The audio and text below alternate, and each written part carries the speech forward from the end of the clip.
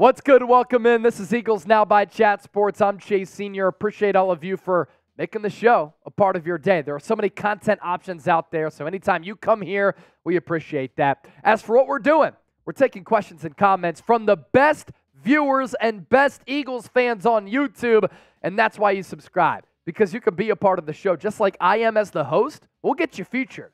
Also, subscribe for events like our Sunday watch party.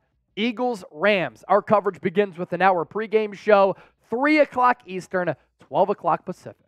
Live play-by-play, audience interaction, instant reactions, super chat giveaways, 50-50 raffles. It's going to be a blast as it always is because it's the best place to experience the game outside of being at the game on game day. Really, the motto all week for Philadelphia is beat LA, beat LA. And before we start to take your questions, I think it's really important for the Eagles to take this game seriously. And you can't take the Los Angeles Rams lightly. You're about to embark on a very difficult stretch on the Eagles' 2023 schedule. And by stacking wins and avoiding that Super Bowl hangover, the Eagles have a golden opportunity at hand here to go 5-0 against the team that they should beat despite the cross-country trip. Game is set to take place 4:05 p.m. Eastern, 1:05 out on the West Coast. The Eagles 4-0, the Rams 2-2. A sneaky competitive game, especially when you factor in the Rams like to and want to air it out with a now healthy Matthew Stafford, and the Eagles secondary is hurting a little bit.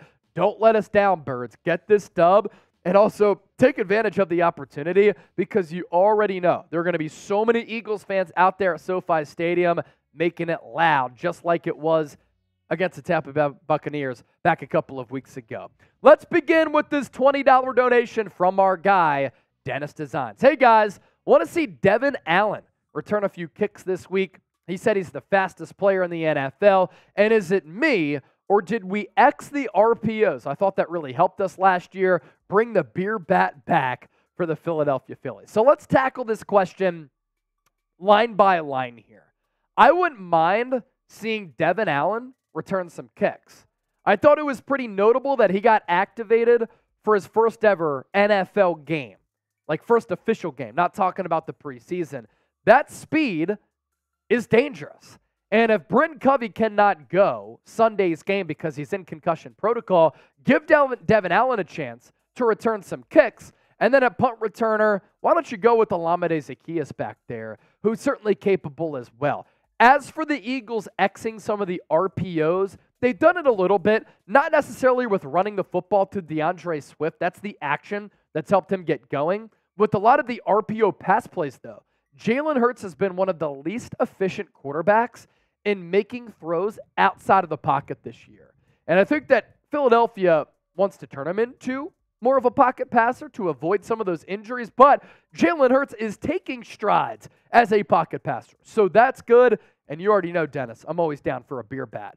Lion Fighter with the 5. I used to think that Hurts didn't look in Dallas Goedert's direction, but now I think that Goedert is the issue. He had no hustle against the Washington Commanders. I understand why a lot of people are concerned about Goedert, and I want to see him be a part of this offense a little bit more. It just makes you much more dynamic, and through 4 games, he really hasn't done much.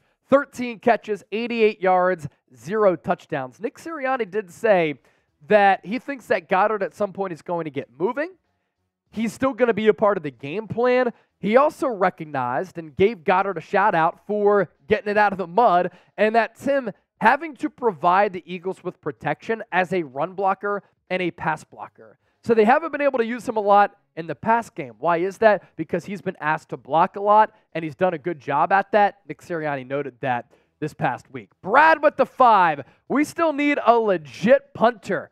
Braden Mann is not cutting it. Is YouTuber Destroying still available? JK, but seriously, where do we go from here? I'm not going to lie. Like, you put me back at punter, look at that flexibility that I have. If I didn't have the desk in front of me, I would have been able to get the foot all the way up. Let's try it again. Boom. I'd be able to punt that ball at least 40 yards. Braden Mann, Aaron Siposs are struggling to punt the damn football for 40 yards.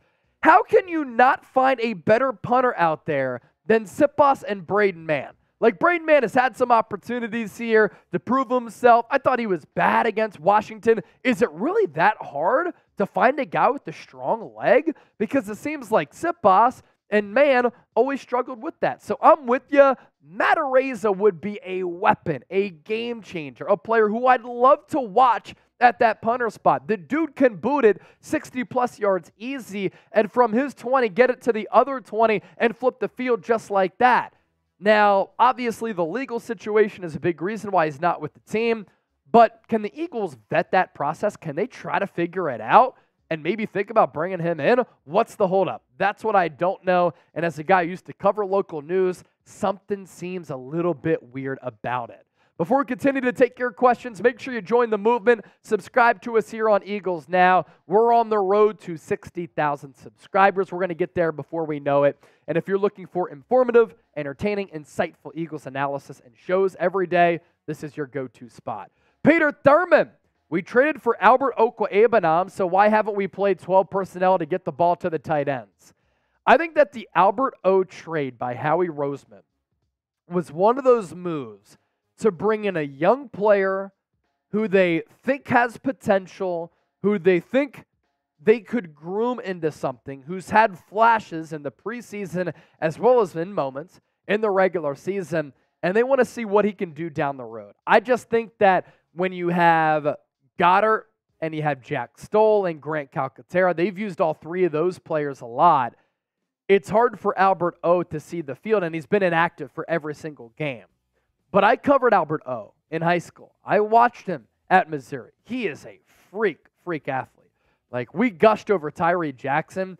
Albert O is just as athletic as a guy like Tyree Jackson. He can play. I think they just want to see if he can master this offense before they put him on the field, because he's not really a blocker. He's really only a pass catcher. That could be a little bit of a concern as well. But I love the 12 personnel. Shoot, if Dallas Goedert's doing a good job blocking, get another pass catcher out there, and Albert O, send him down to see him, see what he can do. Nay. Hey, nay, nay. Hey, nay, nay. Who would we trade for when it comes to defensive back? Is it safety or is it corner? So I talked about 5 players on the show that the Eagles could trade for at corner or safety, and within that list, there are some players who are hybrid options. For instance, Jeremy Chin. He can play safety. He can play corner. Budda Baker is a player who could play safety. He can play corner. I looked at a guy like Nate Hobbs. Very good corner for the Las Vegas Raiders. You want to play him at safety. But look at how the Eagles used C.J. Gardner-Johnson last year. They used him all around the field, and he previously had a lot of reps at safety and at slot corner. More than 1,000 snaps at slot corner. Only 80-plus going into 2022 at safety. But the Eagles used him out of the slot. They used him on the back end at that safety spot. So because your defensive line is really, really good, you can afford to take some chances, and you can afford to get a little bit creative on that second and third level. Hopefully Sean Desai is watching the show, because I want to see more of that. Lion Fighter, do you think DeAndre Swift can stay healthy? Because Kenny G is not a starter. Kenny G, great musician. Swift, he stayed healthy so far. He's looked awesome. I think he's the most skilled, most talented back that the Eagles have had since LaShawn McCoy. That's not a knock on Miles Sanders. It's just the ability that he has. Ability has never been the issue. Missing games has never been the issue. He's always just been banged up. But look, when you're an injury-prone player, you're going to play if you're a little bit nicked up, knowing that he's in the final year of his contract without that fifth-year option attached to it. He's trying to get paid. And he's doing a damn good job of impressing a lot of people. Hopefully he can stay healthy. I agree. Kenny Gainwell, the starter, never really made a lot of sense to me. Backup running back, he's really good. Catch the ball out of the backfield, line up a little bit out of the slot. He just doesn't have the physicality, the athleticism, the burst, the explosiveness, the home run ability that Swift has. And I think that Swift is one of the more unique running backs in the game right now. Scott, Eagles offense have a better yards and points per game than last year. Why do people say they're struggling? Let's throw up that comparison. Scott, a lot of people think that they're struggling just because the games and the wins haven't been as dominant as they were the first 4 games of last year. But when you look at these numbers for the offense, they haven't put it all together to play their best ball yet they're still averaging the fifth most points in the NFL at 29.5, fifth most yards at 392. And you're right, better numbers than last year. Yards per play, number 10. Third down conversion rate, number 9, where they have to get better. And this is a big thing among Eagles fans right now that is very noticeable. Going back to that last question, the Eagles last year turned red zone trips into 7. This year, they're not passing the eye test because they're kicking a lot of field goals. They are only turning 46% of their trips to the red zone into 7 points. That's 24th among 32 teams in the NFL. Chua, how can the Eagles stop Aaron Donald? Well, luckily for Philadelphia, you have one of the best centers of all time who's going to be going up against Aaron Donald and Jason Kelce. What a great matchup that's going to be. I imagine Donald is going to get lined up against Sua Opeta, who's going to step in for Cam Jurgens. So you might not be able to stop Aaron Donald, but hopefully some chip blocks in there. I think running back pass protection is going to be really important as well, and some of those double teams too. Nick Stone, how many yards do you think Swift will have against the Rams? So he goes off for back-to-back 100-yard games against Minnesota and Tampa Bay. And then he's under 100 because the Eagles aired it out a little bit more against the Commanders. Let's go. The Niners ran all over the Rams, and I covered that game. Let's go 95 for DeAndre Swift. Just throwing a wild number out there. Erica Jones, what up?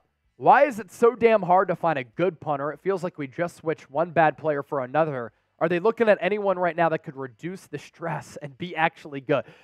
Hopefully you saw my rant a little bit earlier. I don't understand. Like, I want to go out right now into the parking lot, and I just want to punt a football to see how far I could punt it, because I think I might be able to do a better job than what Aaron Sipos did at moments. Like, it confuses me. You have all these Australians who are playing Aussie rules football, shout out Cool Rains, Aussie, Aussie, Aussie, oi, oi, oi, who could punt the ball 60 yards, bring them to America, pay them more money than they're making from the AFL in Australia, and give them a job. Because this is crazy. And it could cost the Eagles once again in a big spot like it did in the Super Bowl. All right, thanks to all the questions that came in. If you want your questions to be a part of the show, that's another reason why you got to hit that subscribe button. This is Eagles Now by Chat Sports. I'm Chase Sr. Thank you so much for being here and watching. Always love chopping it up with the Bird Gang.